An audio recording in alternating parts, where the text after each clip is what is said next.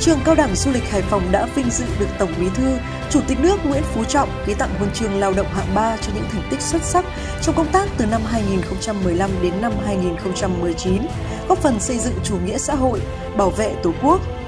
Đây là nguồn động viên, sự khích lệ to lớn và đó cũng là sự ghi nhận những đóng góp của tập thể ban lãnh đạo, các thế hệ cán bộ, giảng viên, sinh viên nhà trường trong công tác đào tạo nguồn nhân lực chất lượng cao trong lĩnh vực du lịch dịch vụ.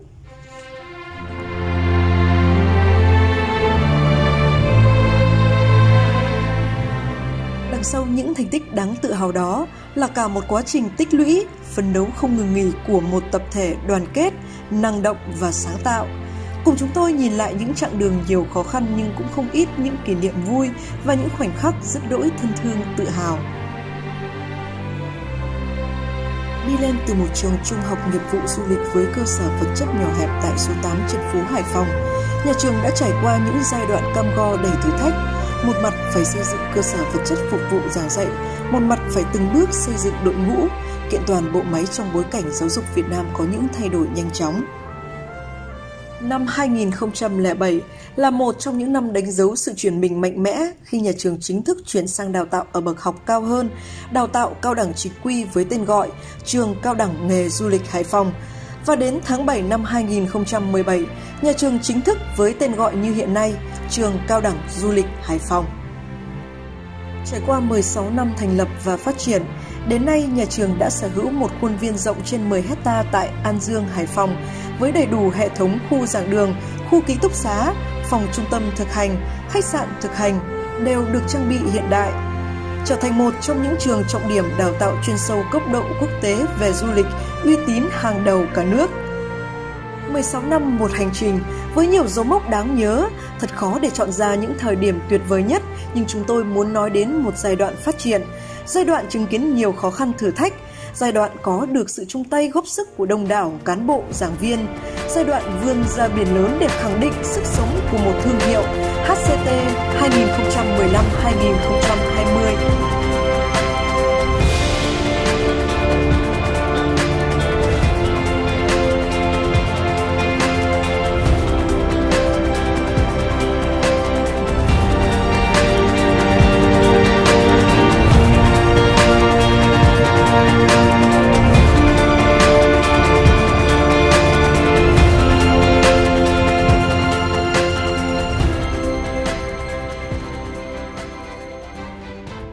Trở lại những năm 2015,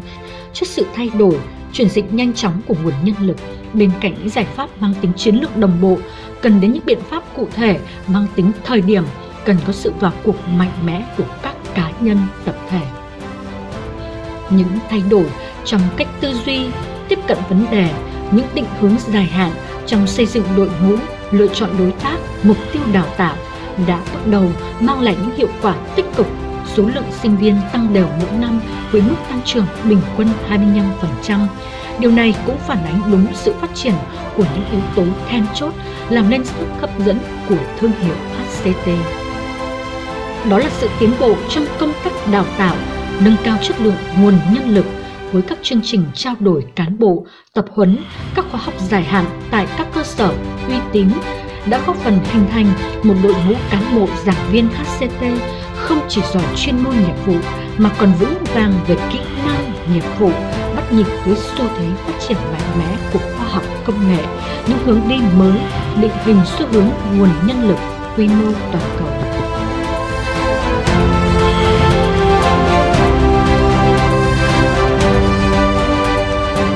Nhìn lại chặng đường đã qua để thấy những việc chúng ta đã làm, tuy nhỏ bé nhưng ý nghĩa và chúng ta tự hào về điều đó. Huân chương lao động hạng 3 của nhà nước trao tặng cho tập thể HCT giai đoạn 2015-2019 là phần thưởng cho cả tập thể, cho những quyết tâm, sự nỗ lực của mỗi cá nhân. Mỗi chúng ta vui mừng vì được ở đây cùng nhau sát cánh để cùng làm nên những điều to lớn, lớn lao hơn nữa. Một tập thể ban lãnh đạo nhạy bén, năng động, một tập thể đoàn kết gắn bó, chúng ta tin tưởng và sẵn sàng cho những mục tiêu cao hơn.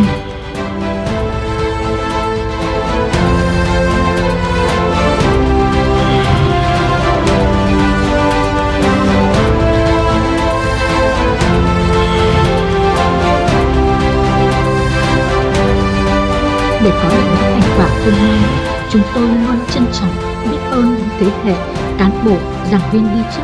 những người đã đặt nền móng để có một trường cao đẳng du lịch Hải Phòng như hôm nay.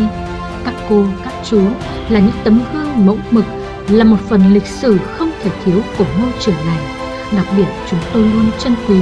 một người thầy đáng kính, tiến sĩ khoa học Trần Trung Dũng, người đã dành rất nhiều tâm huyết và đã đặt viên gạch đầu tiên xây dựng nên một ngôi trường to đẹp như hôm nay.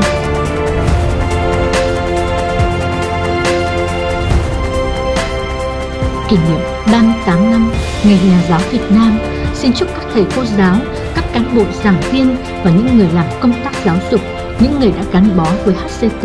lời chúc sức khỏe, thành công và có nhiều hơn đóng góp ý nghĩa cùng HCT chinh phục những tầm cao mới.